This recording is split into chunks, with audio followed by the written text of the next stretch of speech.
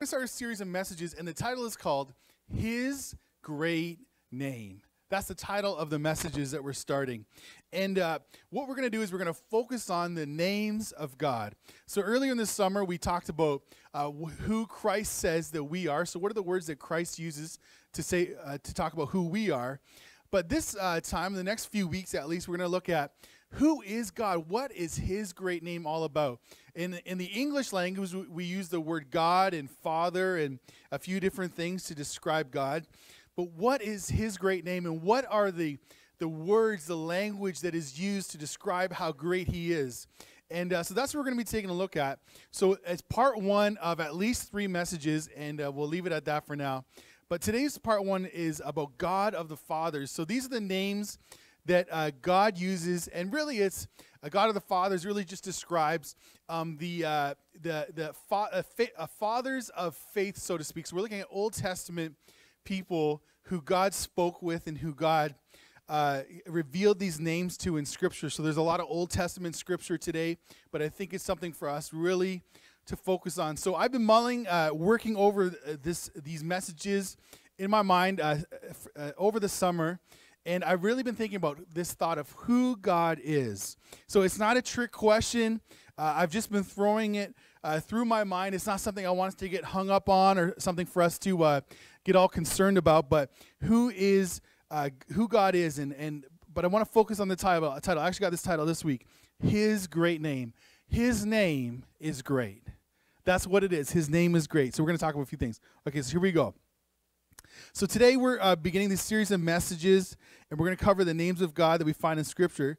And the interesting thing about it is I believe something today about God that I find some believers these days don't believe in. So I believe something today that I find some others don't believe in about God. You see, I believe these things. Some of these things. Or I believe all these things, but there's other things as well, is what I'm trying to say. I believe some of the words I'm saying. Yes, okay. Oh, my goodness. All right. I stayed up too late last night. Okay. Apparently, I was thinking about this message, and it's not helping me. All right. Every single word God says is true. That's what I believe. Now, some people today have a hard time with that, and they get all worked up about it, and they start freaking out. I believe it's true. And sometimes we get upset about the words that God says because they convict us. I found, especially as a youth pastor, that we mix up God doesn't like me with actually God is just convicting me of something. Sometimes we say God's not doing something for me. God's not there for me, et cetera, et cetera. But actually He's just convicting us sometimes of the things that we're going through in our life. God has our best interests in mind. I believe that with all of my heart. God has our best interests in mind.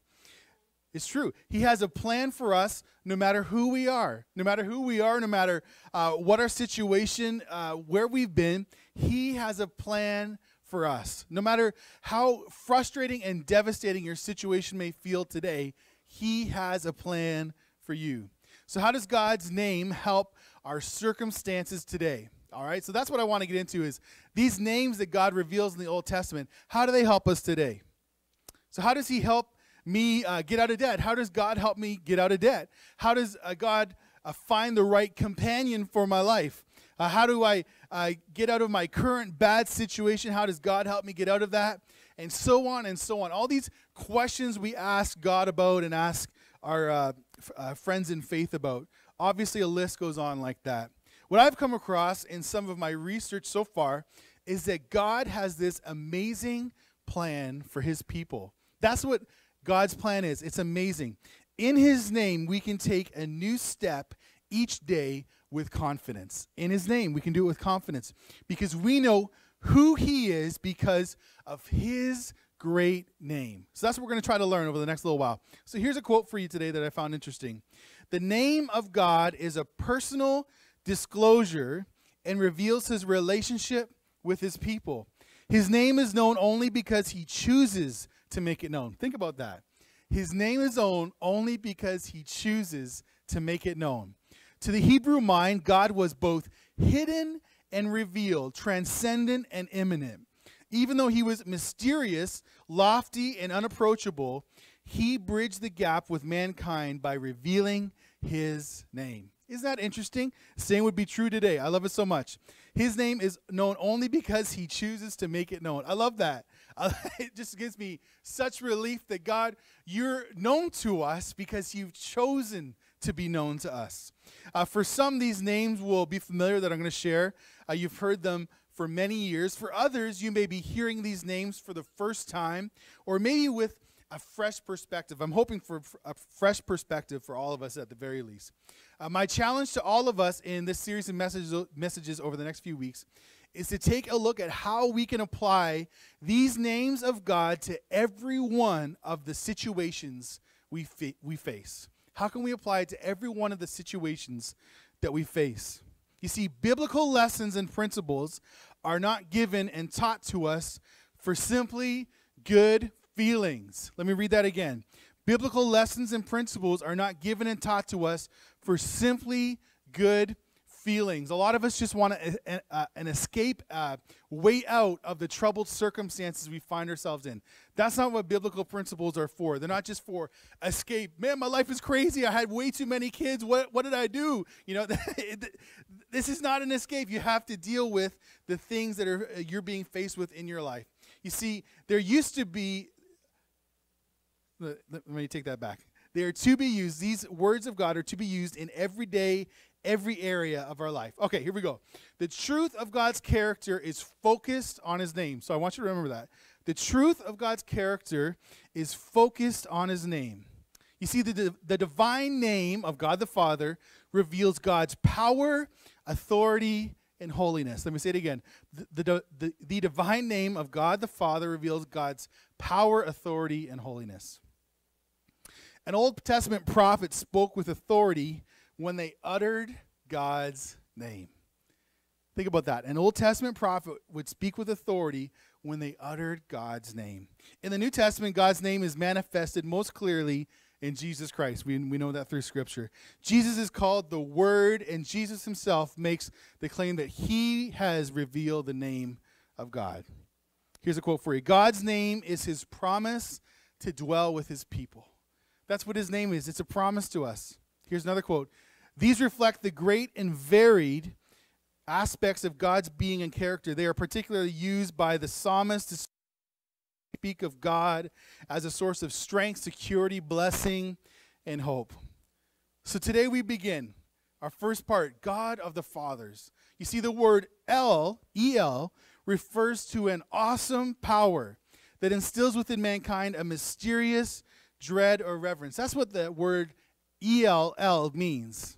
All right? You see, before Moses' encounter with God in the Midianite desert, which we talked about last week, God was known generally as the God of the Fathers. That's how he was known. So the first name that we come across in Scripture, the first one we'll focus on today, is El Shaddai. It simply means these things: God of the mountains, or the Almighty God. You've heard that one before. The Almighty God. Exodus chapter 6 verse 3 says this: I appeared to Abraham, to Isaac, and to Jacob as God Almighty. But by my name, the Lord, I did not make myself known to them. Isn't that interesting? He appeared to Abraham, Isaac, and Jacob, but he didn't make himself known to them. Interesting. God used this term to make his covenant with Abraham in Genesis chapter 17. It says this: when Abram was 99 years old, the Lord appeared to Abram and said to him, I am God Almighty. Walk before me and be blameless, that I may make my covenant between me and you, and may multiply you greatly. That's what his plan was. Here's another quote for today. One of the most interesting uses of El is its alliance with other terms to reveal the character of God. Isn't that fascinating? When we learn about the names of God, we are opening our minds and spirits to understanding the character of God. We're letting him reveal himself to us. That's what we're doing when we learn about the names of God. We're letting him reveal himself to us. So amazing. Here's our second one. So our first one was El Shaddai. Here's our second one. We're going to try 5 today. Here's our second one, El Elyon. It means this: the Most High God, the Exalted One. You see, he is the Most High God. He is the one who we exalt. People have asked me about other gods. I used to get asked that all the time. You see, it's irrelevant. It's over when it comes to our God. He is the most high God. That's who he is. You see, kings and kingdoms bow down before him. That's who he is. Think of any royal family. Even in modern times, everyone bows down before our God. He is the most high God. So many young people that I would minister in Toronto, there's so many religions that it's easy to be spiritual, but it's hard to follow Christ, if you know what I mean. And it's easy to worship a God because there's tons of God in the lives of a young person in the city. But the truth is that I would always have discussions and get frustrated with young people because I would say, your God is above every other God. And all those gods that your friends talk about, they are nothing. They don't even exist. They're nothing against our God. They're nothing. And they would have a hard time with that. Well, they'd say, who are they talking to? I'd say, I don't know. It's just, they're talking to air. I have no idea. But our God is the most high God. That's what the scripture tells us. We need to remember it. He is the most high God. He's the king above all kings. Numbers 24 verse 16 says, the oracle of him who hears the words of God and knows the knowledge of the Most High, who sees the vision of the Almighty falling down with his eyes uncovered. That's from Numbers chapter 24 verse 16. 2 Samuel 22 verse 14 says this, the Lord thundered from heaven and the Most High uttered his voice. Isn't that amazing? You see, our God is not silent. He's not silent. He has a voice, and he will use it. He always does. Melchizedek, the priest, blessed Abraham in the name of El Elyon. Genesis 14, verses 19 to 20 says this, and he blessed him and said, blessed be Abram by God Most High, possessor of heaven and earth, and blessed be God Most High, who has delivered your enemies into your hand. He is the most high God. We can always remember that. Now, some of these names I'm going to have a hard time pronouncing, so we're going to start here and see how we do. El Olam, all right? I'm going to say it in an English way and hope for the best. All right. I should have, in my Bible software, I have this button I can click, and it speaks it to me in Hebrew. I got to start using it. All right, so I can say it better. El Olam. God of eternity. That's what that word means. That's what that name means. Or God, the everlasting one. I love that so much. We're always trying to figure how old is the earth? How old is God? He is the everlasting one. I remember as a child, my mom would say, you can't measure God. He was before time began. He's beyond the time we're living, and that's who he is. You can't measure him. We can't put it into a scientific formula or put it into a sheet with a line on one end and another on the other. He's the God of eternity, or the God, the everlasting one. Genesis 21 verse 33 says this, Abraham planted a tamarisk tree in Beersheba and called there on the name of the Lord, the everlasting God. You see, in this passage we see Abraham, he plants a tree. This tree is symbolic in ancient Near East for fruitfulness of the Lord. That's what that tree is symbolic of. The tree represents Abraham's devotion and recognition of God as the source of prosperity. That's why he planted it. Psalm 90 verse 2 says, before the mountains were brought forth, or even you had formed the earth and the world from everlasting to everlasting, you are God. Even from before, I love that. Take that, scientists. Even from before the earth and the world began, from everlasting to everlasting, you are God. That was kind of rude. I shouldn't have said that. All right, now here's the next one. He is God of eternity.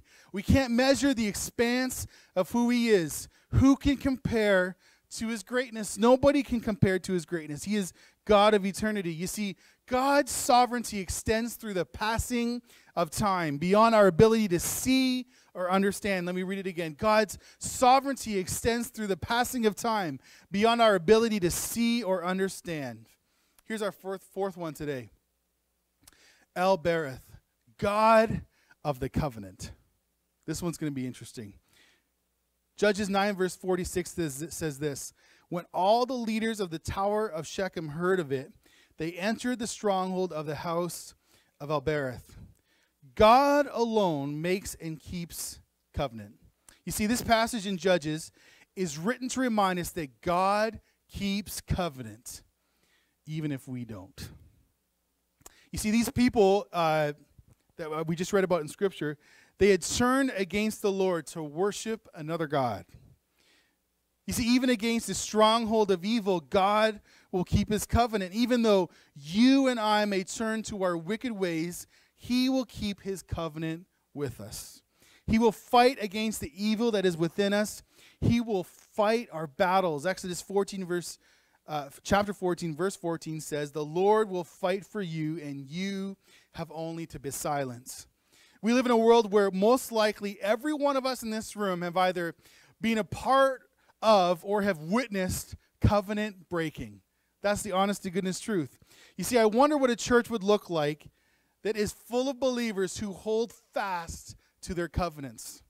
Covenants with one another, covenants with their friends, covenants with their family, covenants with their children, covenants with their spouses, and covenants with God.